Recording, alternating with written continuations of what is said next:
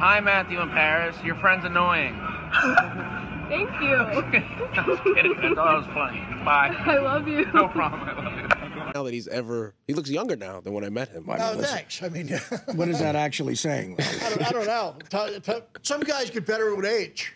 He's lost like 20 pounds. Yeah, no, he has. He's on Nutrisystem. And then he talks, and you're like, oh, no, he's the same. She says the first time she saw you was in one of those, I guess, the writers' meeting. Mm-hmm. Which is funny because you think you suck so bad in the writers' meeting. Oh, dude, I was just like, when she left, I was like, what a fucking idiot I am. Why, did you, good joke you pitched. Did you pitch a joke in there and bomb? I don't even remember. I was just like staring at her. And my boy Dave, who worked there at the time, we were just looking at her and we were like, what the fuck is this thing? Right. Like a robot. Yes. Perfect looking, talented. And it's just like, yeah. Successful. Yeah. And it's over. I'm not going to make it. Look at me. I'm not going to make it. I'm 6'3".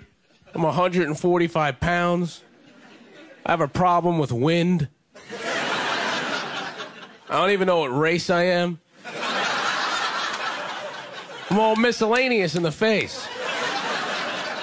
Like, my mom tells me I'm white, but, like, I can see my lips from here. My favorite roast joke of the whole thing got cut out. I said, Kevin Hart's literally the biggest comedian in the world, according to Robin Williams' suicide note.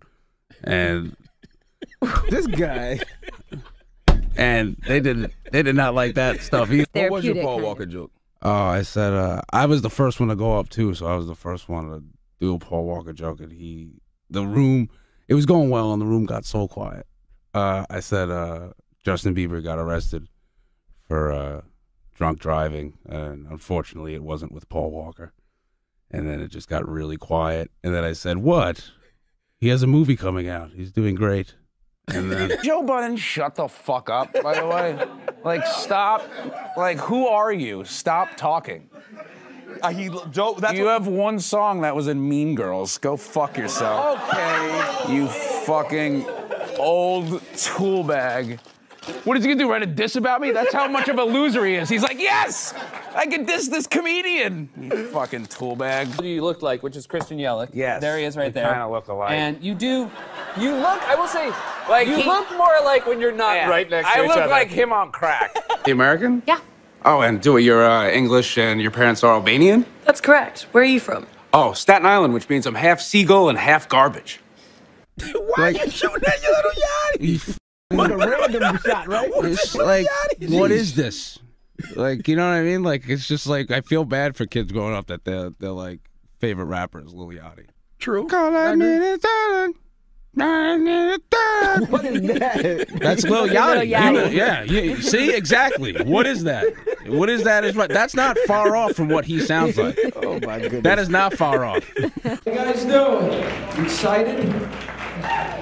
Yeah, I am 17, so unfortunately for you ladies, you know, keep it down, you know, because you'll go to jail.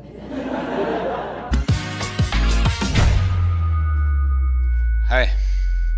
I don't know why you guys are having me. It's like a Q-list celebrity.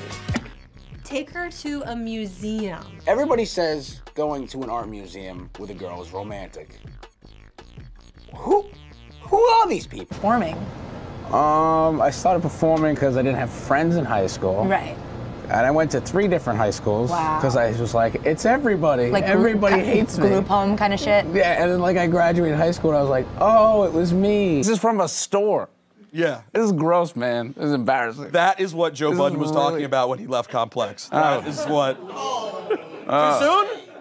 It was a joke. Can Joe Budden shut the fuck up? But like, you just get better, I guess.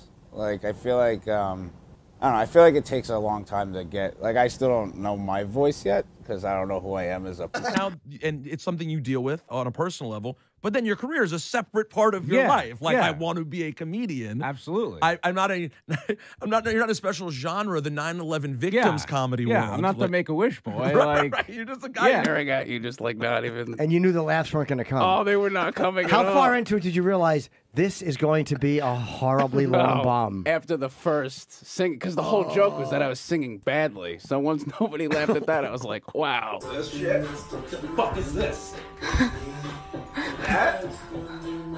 This is a dance.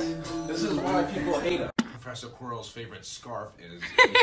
Is it like that's just not what Harry Potter was to me? You know, like I've seen each movie at least 20 times. I'm sorry, I don't know what like Dumbledore's like cat when he was 4's name is. If you have a girlfriend, I can hit on her because if you do anything, you also go to jail. It's a win-win. Yeah, but I'm into cougars, you know. I think 21-year-olds are so hot. Thank you, Jerome. Oh shit.